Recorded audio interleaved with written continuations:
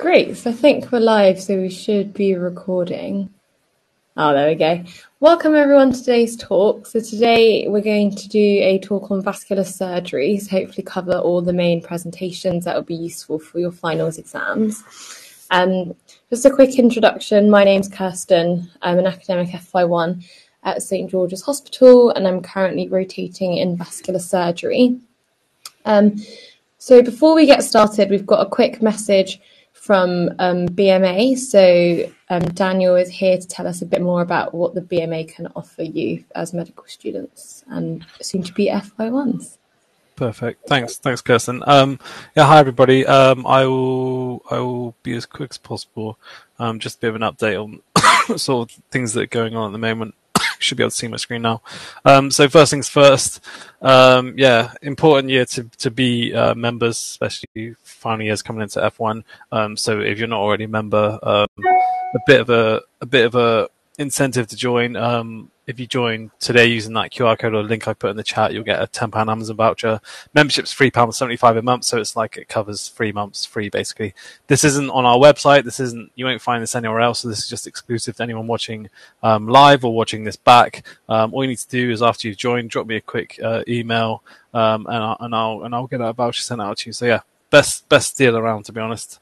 We don't really run things like this in the mainstream, so yeah, take advantage of it if you're not already a member. So I'm from the BMA, sort of work on the membership side of things in London. I'm out and about most days across trusts, hospitals, a lot of organising strikes and whatnot at the moment. So yeah, I'm sure everybody knows what the BMA does. Sometimes you get a bit of confusion with companies like MDU and MPS, who are indemnity companies.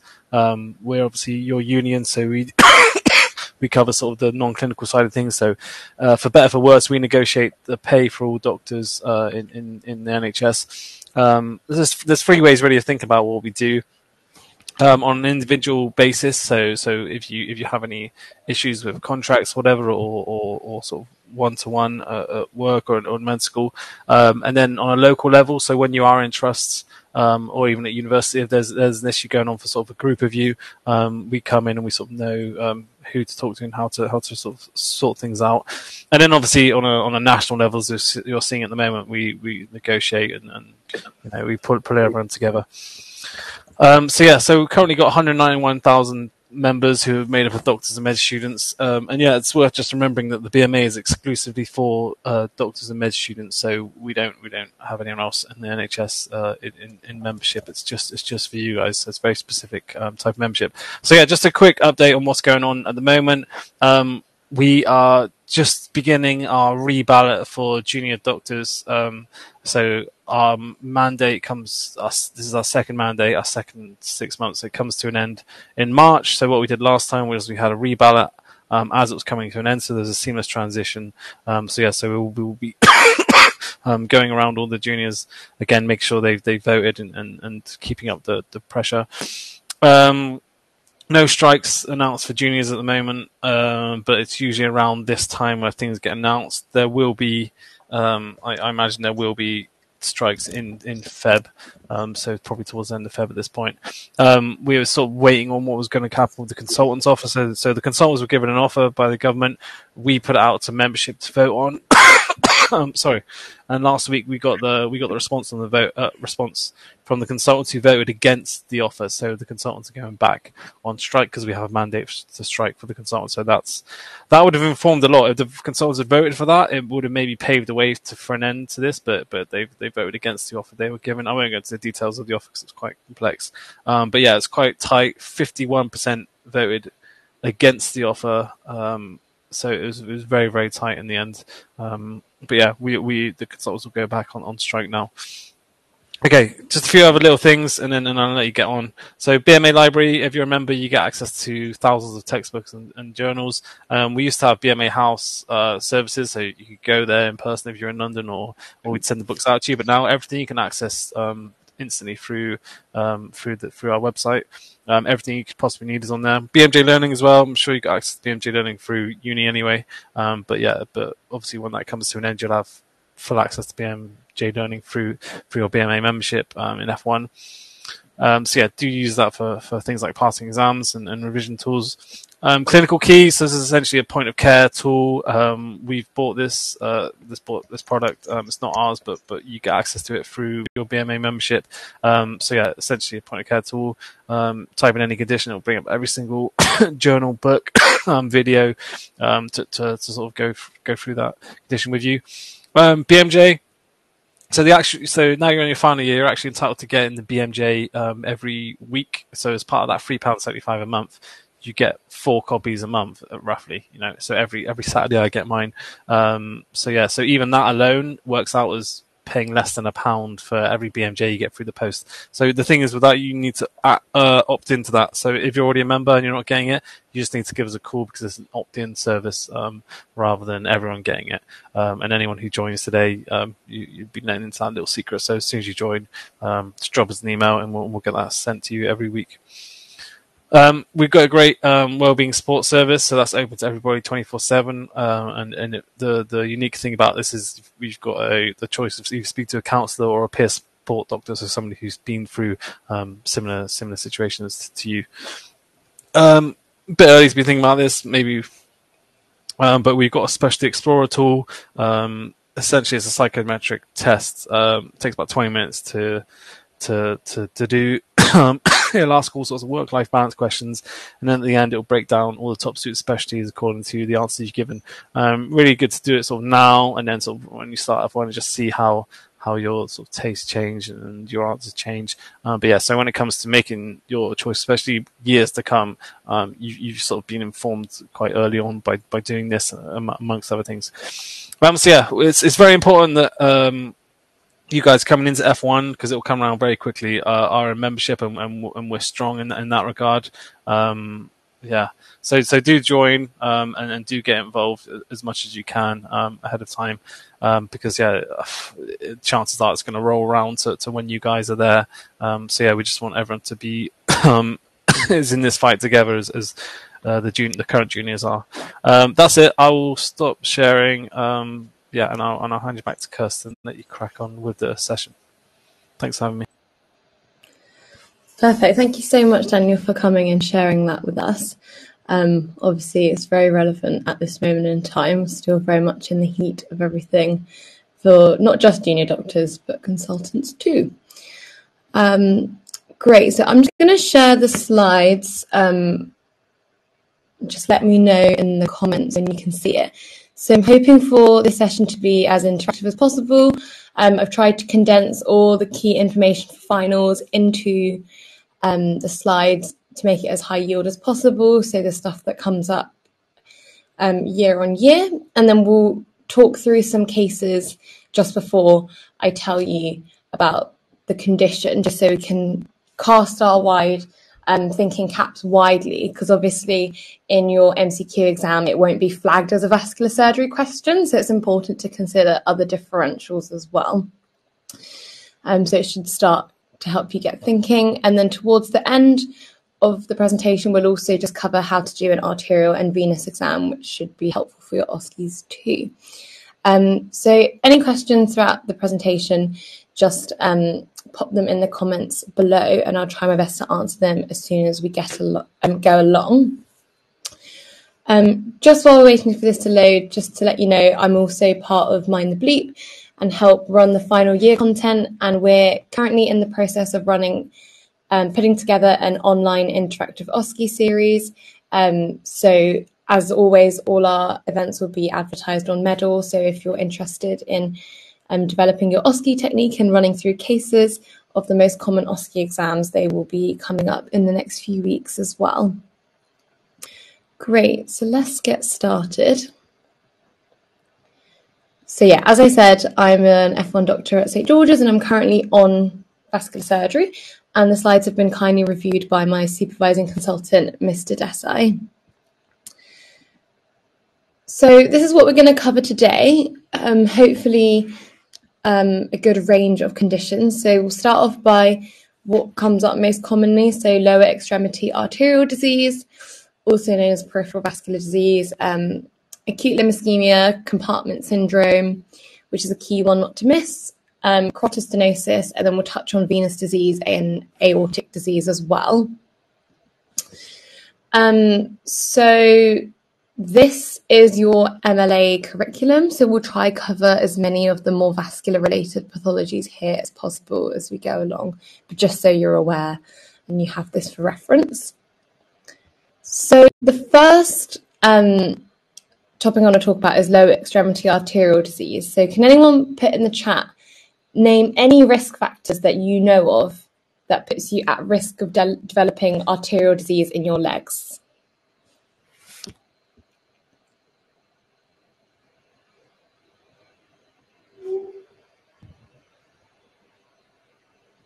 Smoking, good.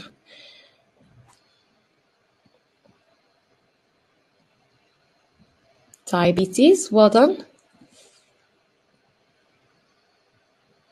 So yeah, good. Those are two of the really big risk factors that we see a lot of our vascular paths on the vascular ward having a diagnosis of either diabetes or smoking. Absolutely, hyperlipidemia, that's really good. So there are three main patterns of arterial disease that you get in your legs. So intermittent claudication, chronic limb-threatening ischemia, and acute limb ischemia. So we'll just go through each of them, and it's really important that you have it clear in your mind how these three are different in terms of exams. And then for risk factors, the main one to think about is atherosclerosis, so just fatty plaques in the walls of your artery. And that makes sense because it narrows the lumen of your artery, affecting arterial supply. So yeah, hyperlipidemia contributes towards that, of course. And then I like to break the risk factor down into modifiable and non-modifiable. And this also helps you in terms of thinking about management on how we can change some of these modifiable factors. So smoking, obesity, and hypertension and hyperlipidemia, these all put you at higher risk of developing arterial disease. And then risk factors that you can't control, you can't modify in patients, are their age. Males are more prone to it than females, and personal history or family history of cardiovascular events. So yeah, these are your risk factors for lower extremity arterial disease. So the first component that I want to talk about is intermittent claudication. So I have a case excerpt. So a 57-year-old man has been seeing his GP for the past 4 years of recurrent leg pain. The patient reports that the calf pain has recently gotten worse and he can only walk about 100 yards before the pain starts again. This means he has put on weight because he can't do as much exercise, but he says he doesn't have any pain when he's at rest and doesn't have pain anywhere else, just in the calf. So given this presentation of very reproducible calf pain, what do we think this patient might be suffering from?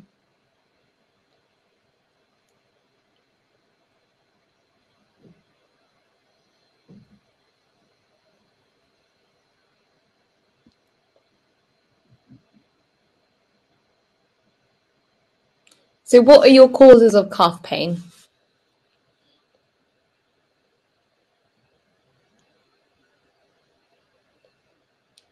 Probably arterial occlusion. Yep, that's a good idea. Any other ideas? Thinking not just vascular surgery, any causes of calf pain that you can think of.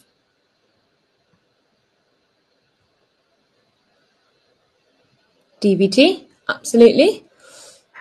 Intermittent claudication. Anything else? Cellulitis. Good. So well done, everyone. Thank you for those who are contributing to the chat. It's really good to think beyond just vascular pathology. So yeah, in this case, this is a typical intermittent claudication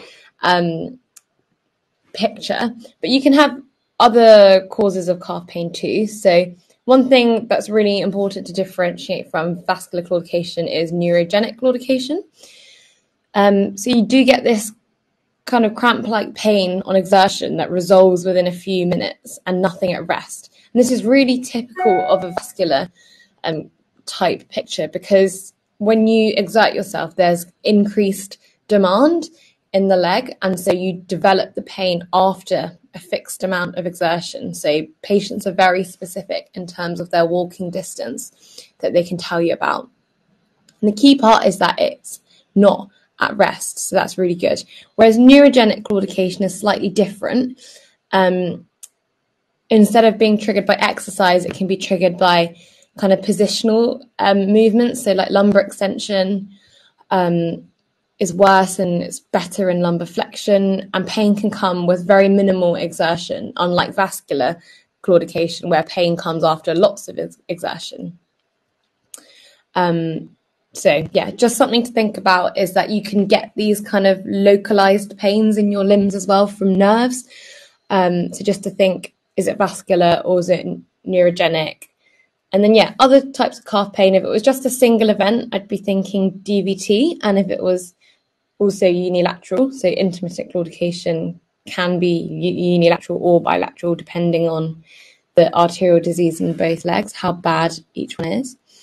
But DVT is pretty much always unilateral.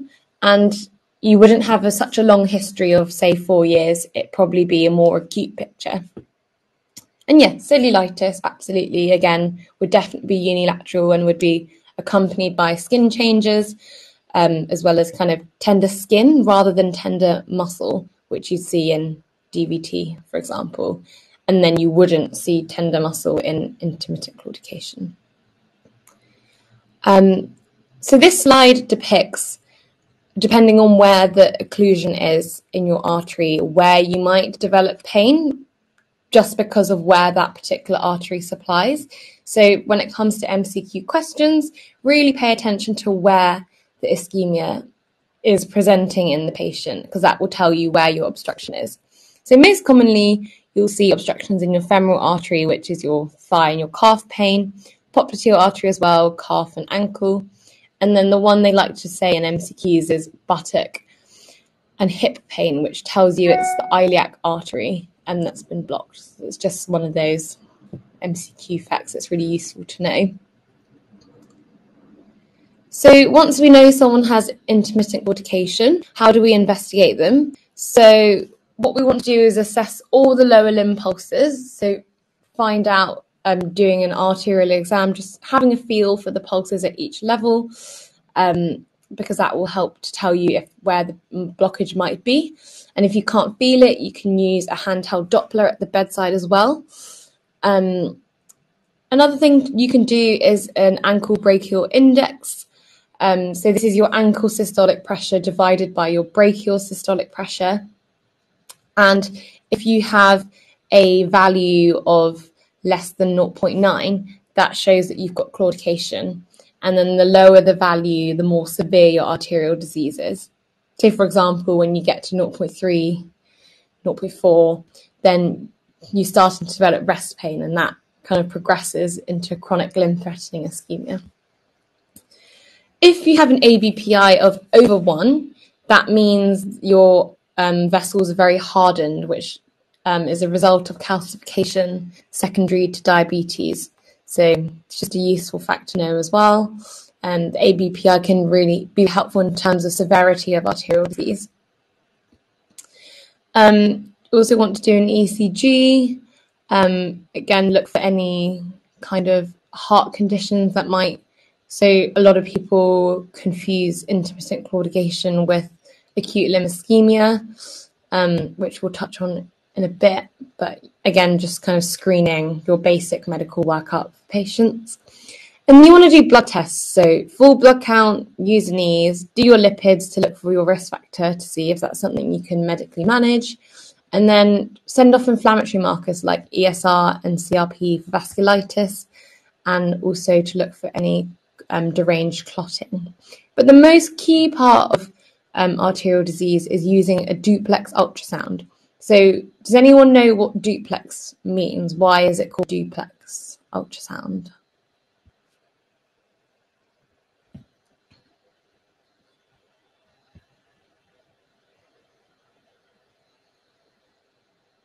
So we've got a question saying, please can you remind me of what an ABPI is and can tell you to distinguish venous from arterial and mixed etiologies. So ABPI just tells you about arterial disease because it's looking at your ankle systolic pressure divided by your brachial systolic pressure. So what you do is you put a blood pressure cuff on your ankle, and you put a blood pressure cuff around your brachial artery, just normally. And then you take those two values and divide one by the other. And then, so you want to divide ankle divided by your brachial. And that just tells you the level of arterial disease. So for example, it should be 1 because there should be the same amount of arterial flow going from your arm to your leg. But the lower that number is, the poorer your arterial flow is. And if you have it higher, that means there's kind of propagation of arterial flow, and it's because your vessels are really hardened in the arteries. So it's a sign of calcification. So does anyone want to contribute what they think duplex might mean? So it's a very common term that we hear about in vascular surgery, but what does it actually mean? Don't worry if you guys don't know. So duplex is, I think of it as kind of two. So sorry, there's a question saying, does it matter which hand's brachial pressure to use in case both hands have different systolic pressures? So theoretically, in a healthy patient, you should have the same brachial systolic pressure in both arms. If you don't, that's kind of a sign of a different pathology, which we'll talk about later. So yeah, you should have the same pressure in both arms. Otherwise, that's a sign you might be having an aortic dissection. So yeah, it doesn't matter which hand you use in that case. So going back to a duplex. So duplex means there's two modes or two elements to it. So the Doppler is just your ultrasound image that measures blood flow. So as you can see in the picture here. And then your B mode obtains an image of the vessel itself. So this is really useful. You can duplex arteries, you can duplex veins in your arms and legs, you can duplex your aorta. It's a really useful tool that we use every single day on the vascular ward. And it can tell you about the size of the vessel and also the type of flow. So you have triphasic flow, biphasic flow, and monophasic flow. Does anyone know what triphasic flow means?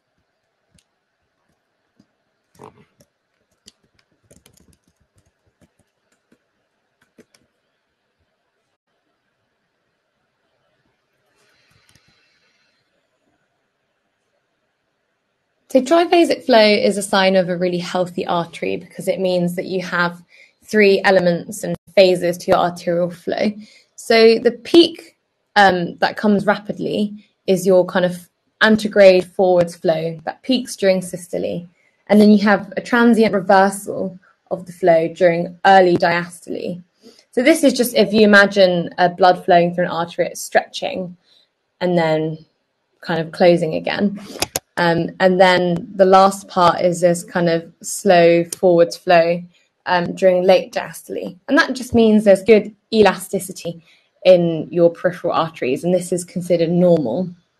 Whereas monophasic flow, which you can hear on a Doppler, it just sounds like one consistent sound, is a sign of an abnormal artery. So the duplex is really good at telling you size of the vessel, the flow, and yeah, the character of the flow, which is just something important to know. Good. And then how do we manage intermittent claudication? So thinking back to our modifiable risk factors, so we can encourage patients to stop smoking and to exercise and to lose weight. And we can also stop people from preventing minor trauma. So what often happens is that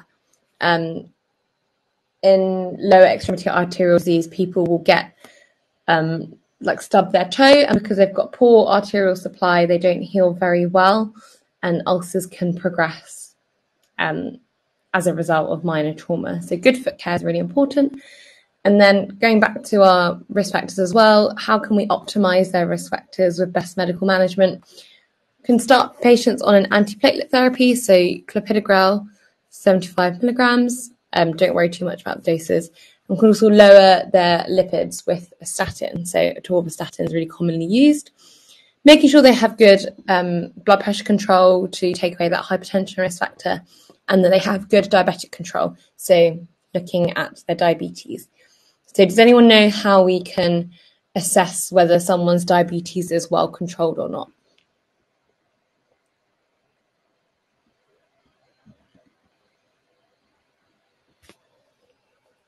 HbA1c, exactly.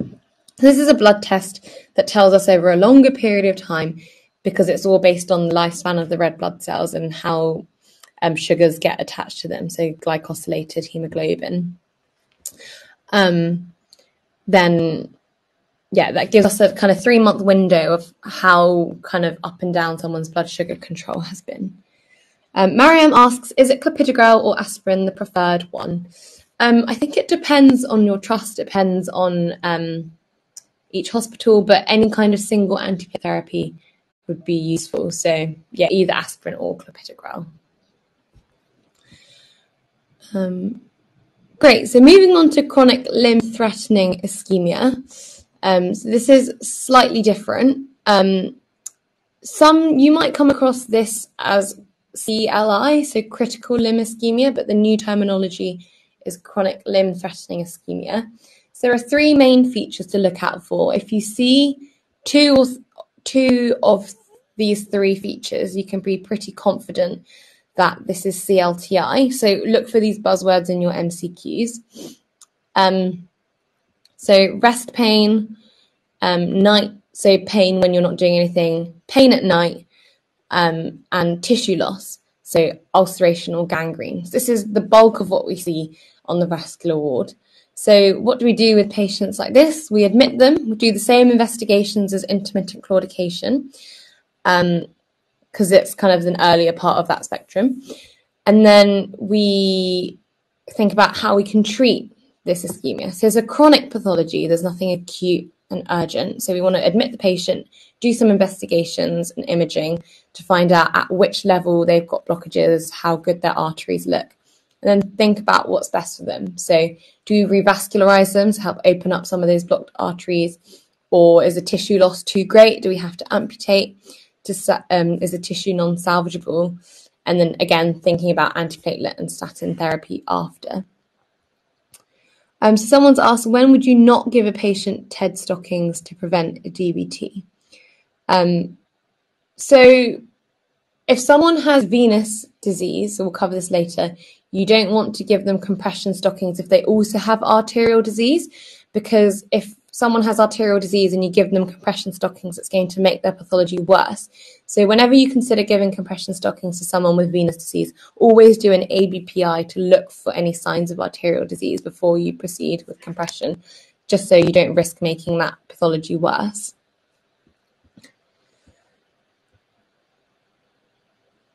Okay, so let's talk a little bit about what revascularizing actually is. So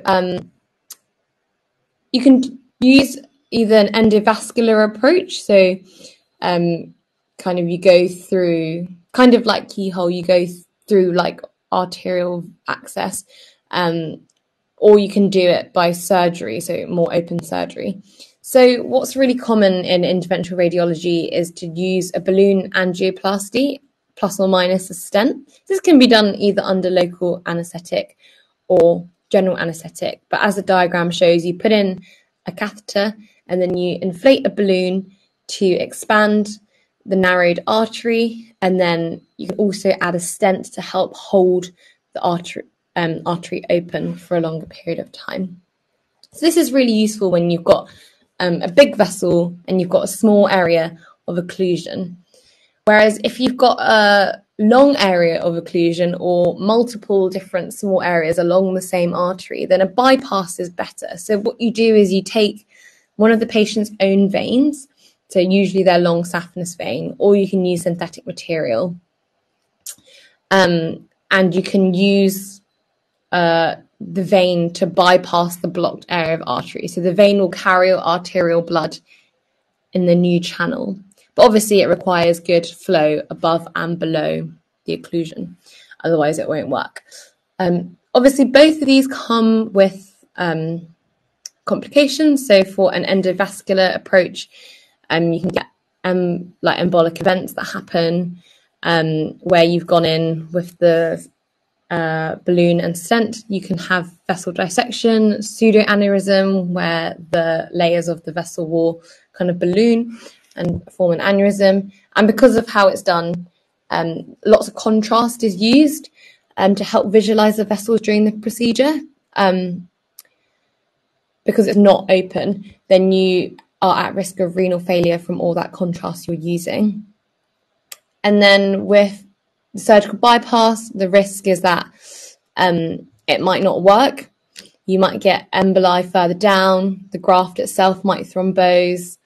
You might get what's called reactive hyperemia, so like kind of reperfusion injuries. And you might have to change, revise the graft if the healing fails. So it's not always 100% successful. So you have to take into consideration these risks. And then also just thinking about the patient's general fitness for surgery, if they can tolerate an open surgery. It's more time on the table. So you need kind of a fitter baseline. So just going back to reactive hyperemia, this is when you have like a local vasodilation, which occurs when there's been an interruption to blood flow and there hasn't been good oxygen supply. Then you get kind of this reactive response once you increase blood flow to an area after a period of occlusion. So just something to think about, just a common complication. Someone says, hi there, will slides and recording be made available, or will the feedback form be posted in the chat here? Thanks. Yes, so there'll be a QR code at the end of this session that you can give feedback on, which will be really useful for us as we keep developing our series. And please tell us if there's anything you'd like from our upcoming OSCE series. And yes, slides and recordings should be made available on Medal. And there's a bit of a delay on the YouTube because of just some technical difficulties, but we are trying to upload all of them. Okay, so thinking about revascularization, but sometimes we can always think about amputation. So this is where the tissue loss is not salvageable. We can't just revascularize and hope that helps heal the tissue. So we obviously aim to take off as least as possible with amputation. So if it's just toes, you can give just chop people's toes off to help save the rest of their foot. Or you can do what's known as a transmetatarsal amputation. So I put in a picture just to help visualize what this is, because it's quite a mouthful. But you go across your metatarsals and you cut along there if the whole kind of forefoot is not salvageable. And then you kind of move up depending on how severe the infection is. But the whole idea of amputation is kind of you want to cut away the infected tissue or ischemic tissue because they start to release toxins and they start to spread further up. So it's kind of life-saving surgery, and it needs to be done sometimes in an emergency. So you can do what's called a guillotine amputation. So you just cut straight across and then you go back a few days later once they're more stable. Once they're more stable, and then you can kind of close it properly with a skin flap or kind of amputate higher up. So chronic limb-threatening ischemia is often the first sign of end-stage vascular disease. So the surgical options in these patients in the vascular path usually have a high mortality because it's kind of a sign of end-stage disease. So that's why the outcomes are not necessarily amazing with vascular patients, because it's already a sign of quite severe disease. But if people do heal well from an amputation, there is potential for rehabilitation afterwards. Great. Oops. So we're going to move on to talk about acute limb ischemia. But before I do, I wanted to ask you guys if you knew how an acute limb ischemia presents, because this is something that comes up year on year the 6 Ps of acute limb ischemia. Can anyone tell me what those 6 Ps are?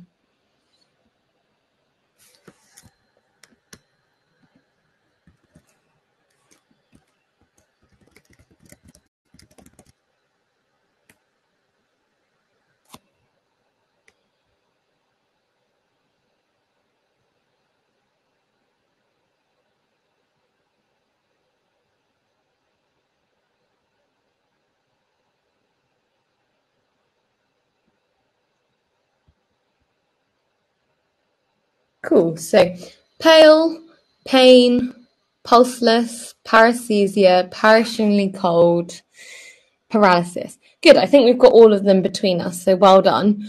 Obviously been revising very well, because this is what helps distinguish what acute limb ischemia is versus other types of arterial pathology. So in the name, it's acute, it happens very quickly, and this can be caused either by a thrombus in a vascular path or an embolus for someone with risk factors. Like, for example, they might have atrial fibrillation, or they might have infective endocarditis. There's lots of other causes too, but those are your two main ones, thrombus and embolus. So basically, if you just think about, there's like a sudden blockage to arterial flow, how does that affect the limb? So it's painful, it's pale, it's cold, you might not be able to feel the pulses, and then you might have some kind of damage to muscles and nerves. So thinking about loss of power or paralysis and paresthesia. So this is an emergency surgically, because you want to try and take away what's causing the blockage immediately before you lose all blood supply to your limb. So key investigations would be to do a CT angiogram. So it's a CT that uses contrast to look at your blood vessels. So an angiogram takes a picture of your blood vessels. And then you want to prepare these patients straight for theatre. So keep them nil by mouth and aim to reperfuse within less than 6 hours if possible. So this is just something to be aware of. You don't need to memorize all the details, but this is the Rutherford acute limb ischemia classification, and it basically just tells you if a limb is salvageable or not. So when you get to stage 3, these patients have a non-salvageable limb. So they have pretty much profound nerve sensory loss, they're paralyzed, can't hear any arterial Doppler signals. And so that's the key thing. Okay, and then depending on how severe or how viable the tissue is, changes how we treat it. So if it is viable, then we'll give a dose of heparin to try break down any clots. And if it's embolic, then we can consider a surgical thrombectomy. So that's just using a surgical approach to take out the embolus. Or if it's thrombotic, then we can use medicine to thrombolize it. So giving medication to help break down the thrombus.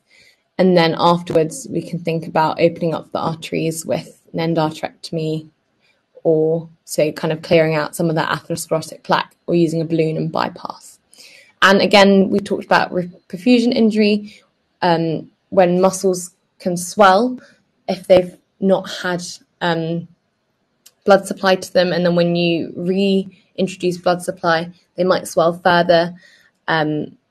So you want to use a fasciotomy, so making incisions down your lower leg to try and reduce compartment syndrome, which we'll touch on in a bit. If the tissue is non-viable, then actually the reperfusion injury risk is too great. You don't want to cause, it could result in death and mortality if you kind of reperfuse a dead limb. So signs are that there's rigid limbs, they're very immobile, they might have a mottled purple colour. And the option here is to go for an amputation, again, removing as little tissue as possible. Obviously, this is a major surgery, so we need to consider functional impact and the pre-morbid status of patients. And it might require revision if it doesn't heal well the first time. Great, so next we'll talk about compartment syndrome. So again, I've got another case for you. Let me just find it. So compartment syndrome. So a 37-year-old man develops a condition where his mild thigh swells and starts to ache.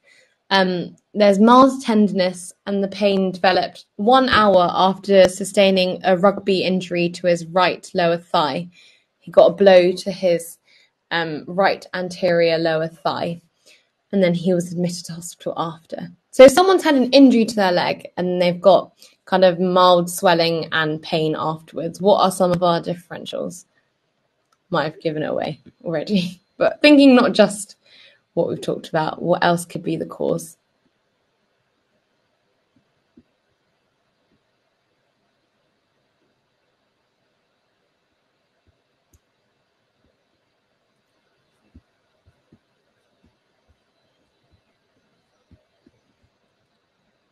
Fracture, good. Soft tissue injury, hematoma, yeah. So all your kind of classic orthopedic things.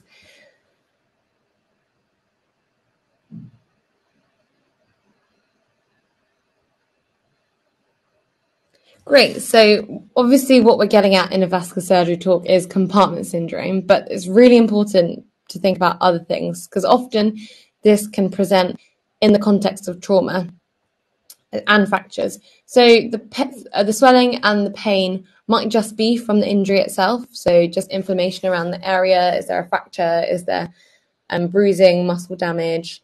Is there a collection of blood? So hematoma underneath.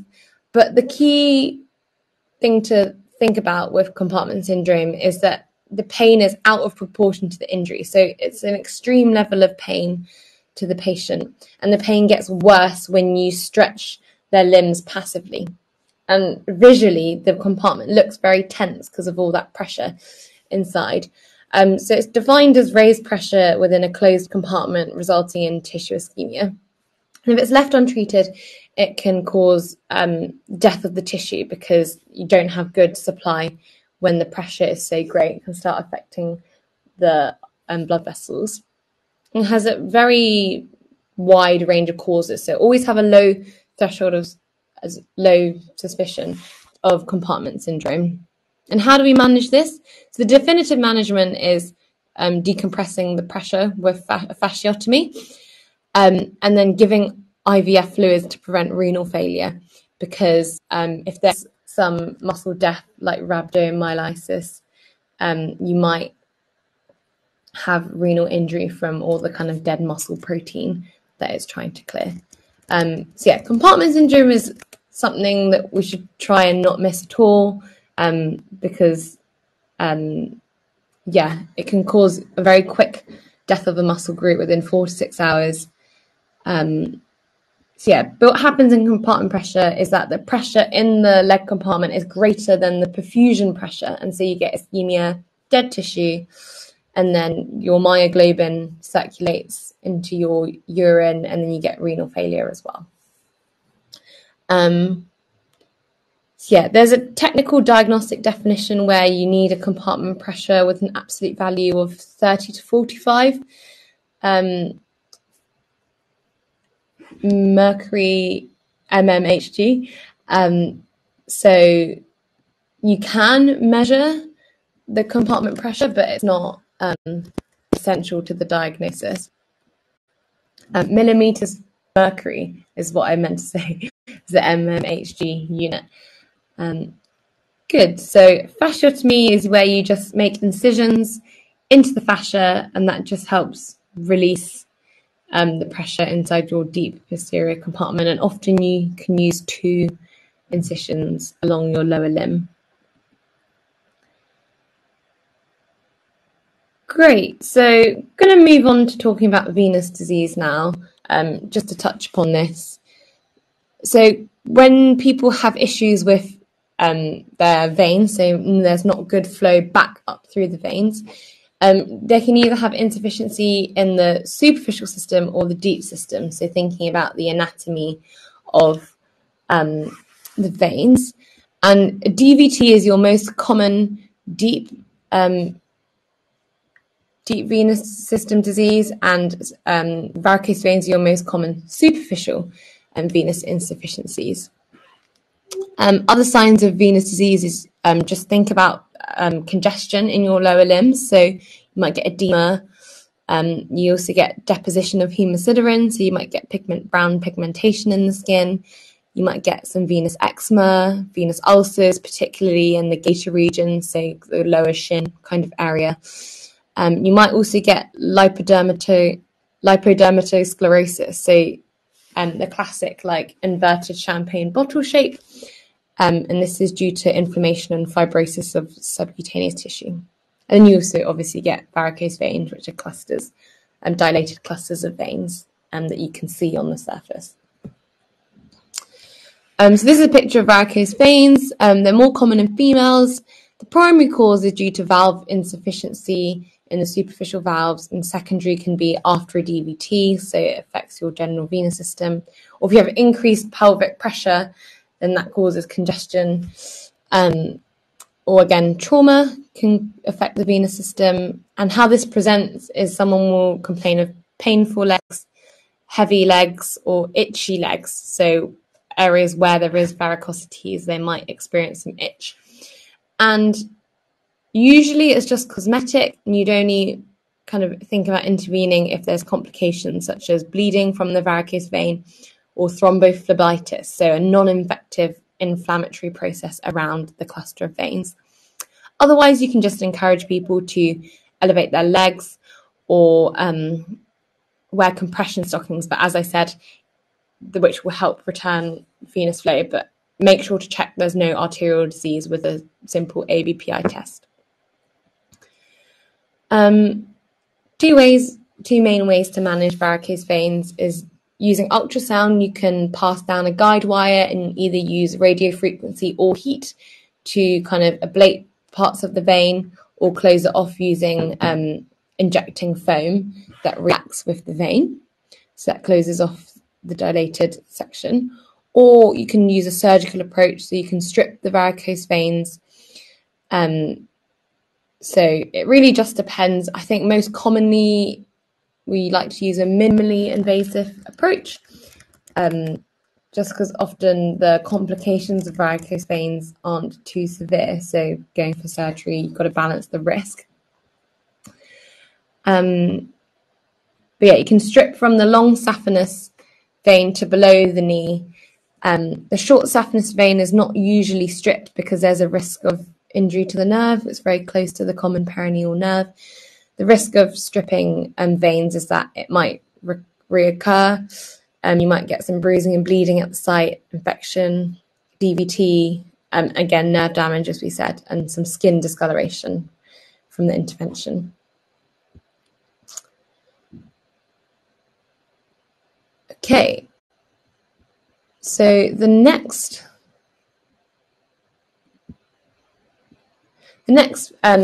thing I want to talk about is carotid disease. So who can we expect to see carotid disease in? What patient groups, or what patients might have had if we later find out they have carotid disease? Because usually people don't present, or patients don't say, I have carotid disease. They say that they've experienced something which then they later realize they had carotid disease. Does anyone know?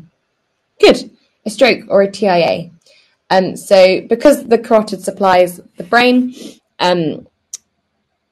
stenosis of the carotid artery usually manifests as a TIA or a stroke, and 10 to 15% of ischemic strokes and TIAs originate from carotid stenosis.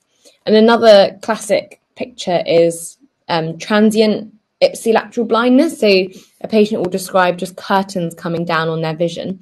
This is when a small embolus just lodges in the retinal artery and then it self-resolves. So this is usually an atherosclerotic process at the bifurcation of the common carotid, which you can see in the picture. How do we investigate this? We can use an ultrasound test to look for the level of stenosis, how thick the plaque is in there. Or we can use imaging, so using CT or MRI angiography imaging with contrast. How do we manage this? We often start dual antiplatelet therapy. And then surgically, what we can do is make an incision along the artery and then remove the diseased intima, kind of physically remove it. And then you can also add a shunt if you want to keep it open to continue blood flow. But this is only indicated in patients with a high degree of stenosis. So through imaging, we can see that if there's over 70% stenosis in your carotids, then we should intervene. So this is another MCQ nugget that comes up quite often. It's like, how much percentage of stenosis would you need to consider surgical intervention? And that's 70%. Great. Any questions so far? Maybe we've covered quite a lot.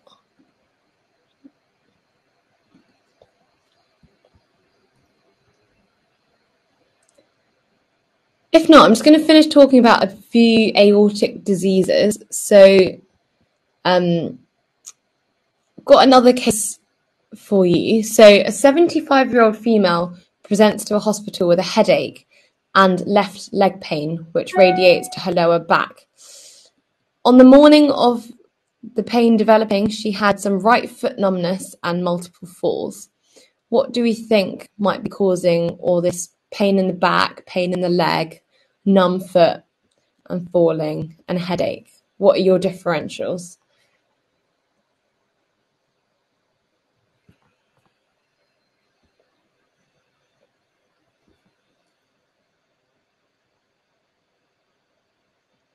Yep, aortic dissection, that's your main one. Can anyone think of any other differentials based on that presentation?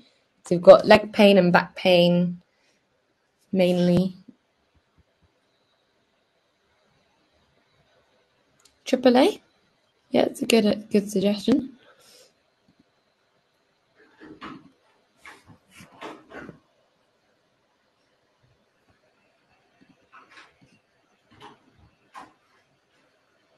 AAA rupture.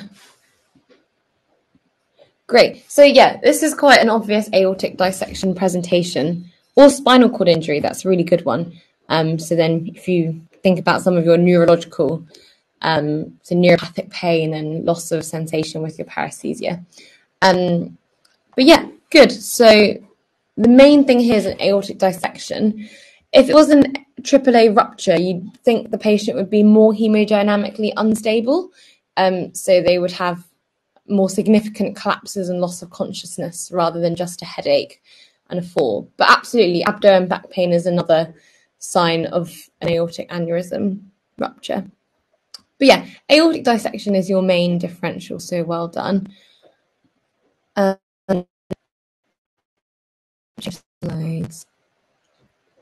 Great. So aortic dissection is defined as a tear in the tunica intima of your blood vessel, and blood dissects and forms a false lumen next to the actual true lumen of the vessel. So you can see it on imaging.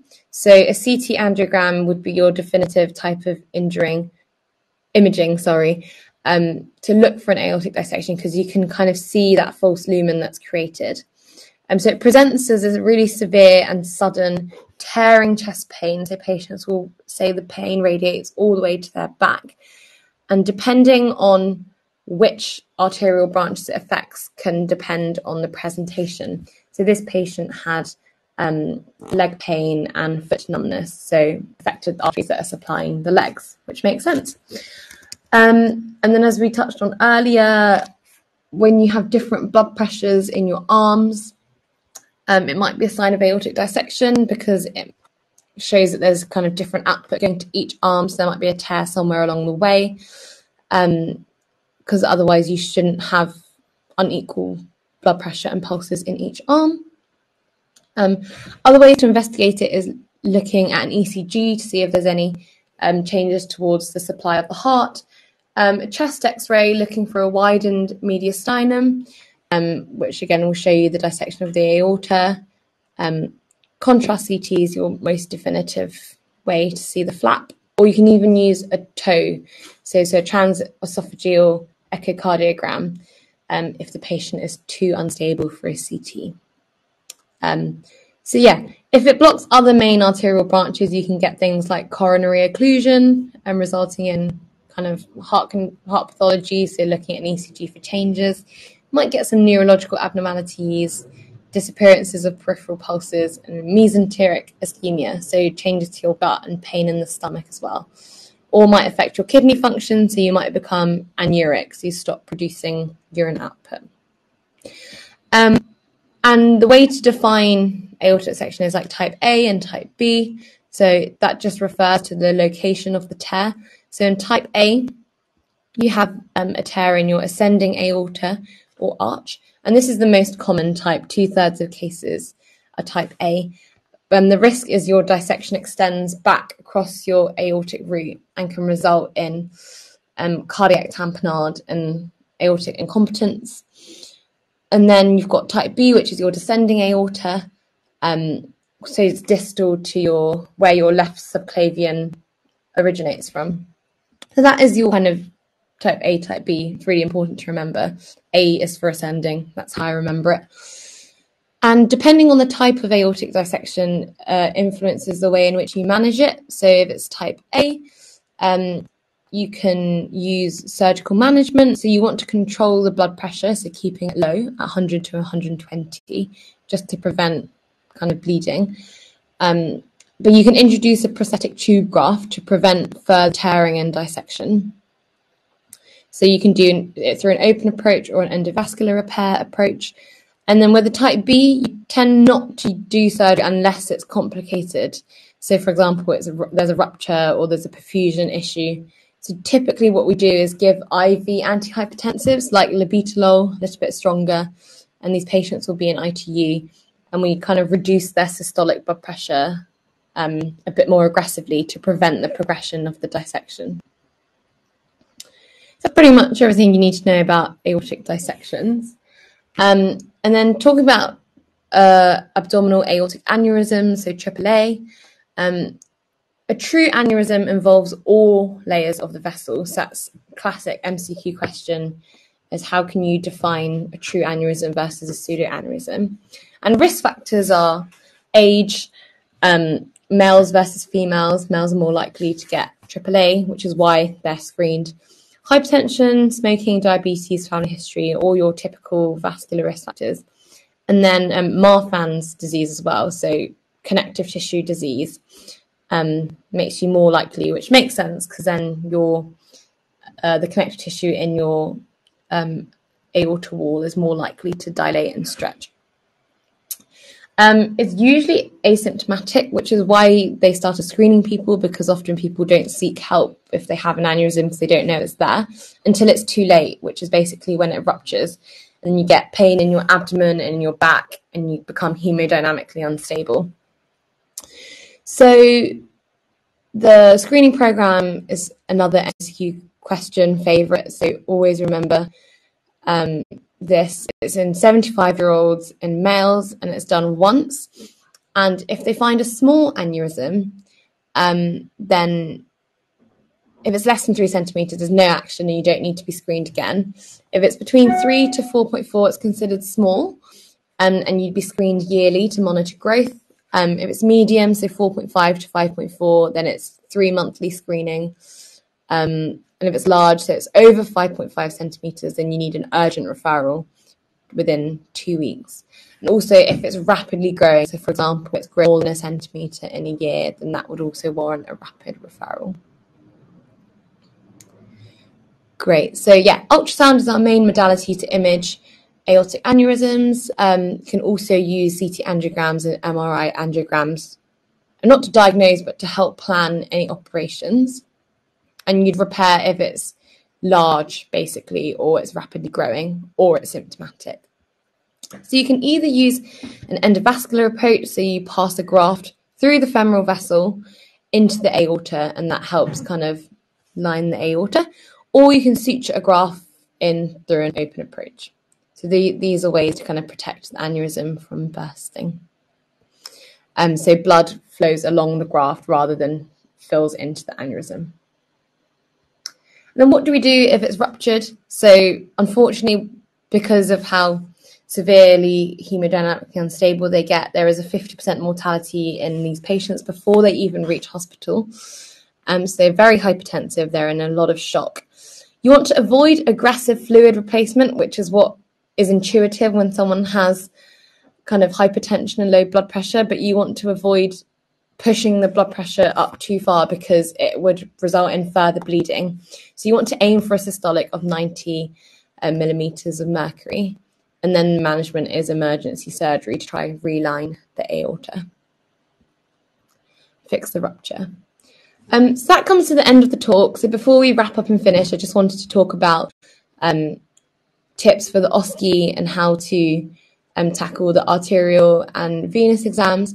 To be honest, they're both quite straightforward exams. I think a lot of people get worried about these exams because they don't practice them that often, when in reality they're actually two very short and relatively straightforward exams. So with an arterial exam, just think about the location of your arteries. So where are the landmarks where you can feel the arteries, and that will help you just guide you through top to tail about your different arteries.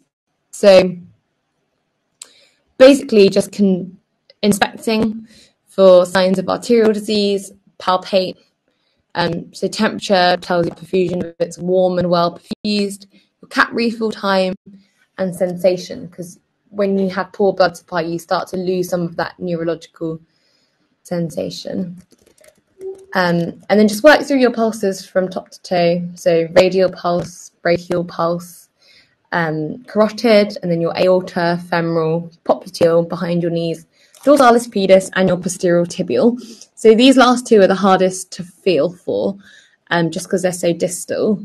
And the position's a bit trickier. So just included diagrams to help you find it. But if you ask the patient to point their big toe to the sky, and then you can find the dorsalis pedis quite easily, kind of next to the ligament. And then posterior tibial is just under kind of your kind of medial malleolus, so just a little bit under and more posteriorly.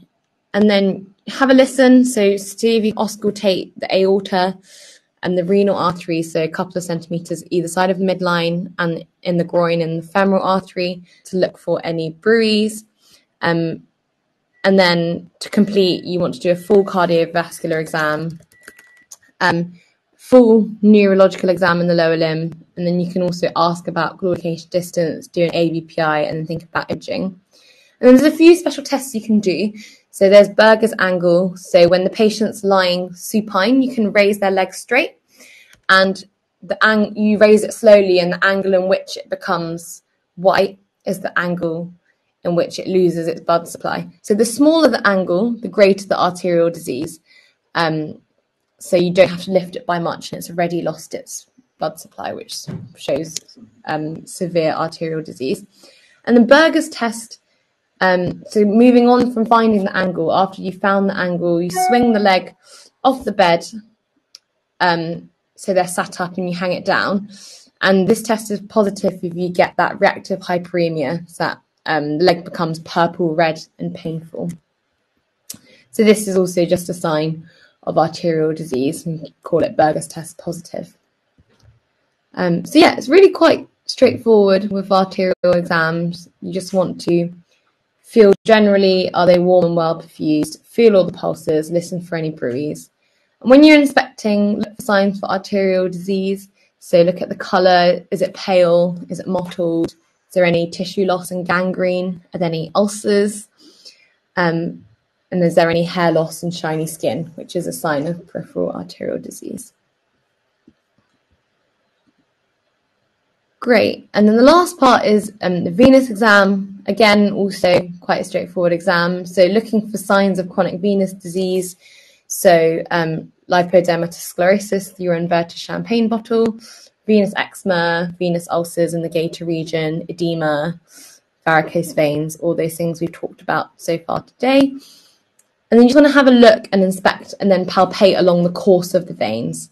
So I've included a picture just to help.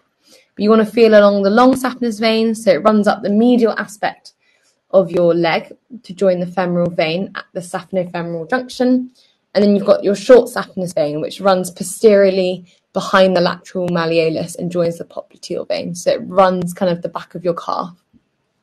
And then your saphenofemoral junction is just below and lateral to your pubic tubercle, and you might get a saphenopharynx there. So again, feeling at the SFJ, and then asking the patient to cough. There might be a cough impulse if they do have a swelling there. You can also percuss. So if you feel the SFJ and tap on the long saphenous vein at the knee, if there is a distended varicose vein, it will transmit and give a palpable impulse at your SFJ. And you can also auscultate any clusters of veins. This might sound like a machinery murmur. You might get some murmurs if there's, for example, an arteriovenous fistula. Then the special tests you can offer if the patients have obvious varicose veins, but it's unlikely you actually do them in an OSCE because they can be quite uncomfortable for patients. So first of all, you've got your Trendelenburg test. So you lie the patient down and then you raise their legs straight to 45 degrees, and then you can massage the veins to try and empty them. And then you apply pressure on your saphenofemoral junction and ask the patient to stand. And then if the varicose veins immediately refill, that means your valve incompetence is below the SFJ. But if they only refill after you release the pressure from the SFJ, this means your valve incompetence is at the level of the SFJ, and that's a positive test. So tourniquet test is really similar, but what you do is you apply a tourniquet to your proximal thigh, and then you ask the patient to stand. If they refill with the tourniquet on, it means the valve incompetence is below the level of the tourniquet. And then you can keep applying the tourniquet more and more distally, lower down, until the veins don't rapidly refill, and then you can find your level of valve incompetence that way. And then to complete your venous exam, think about other things you might want to know about the patient. So doing an ABPI or an arterial exam, look for a contraindication to compression stockings. You also think about some imaging like venous duplex and a Doppler ultrasound.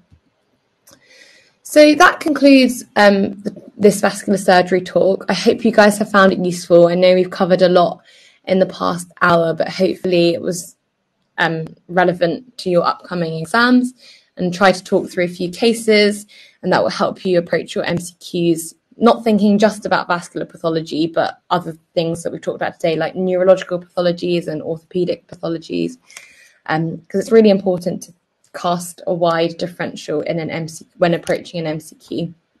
So I'd really appreciate if you could scan this QR code and give some feedback. I will also try to put the feedback form link in the chat for those of you who are struggling with the QR code.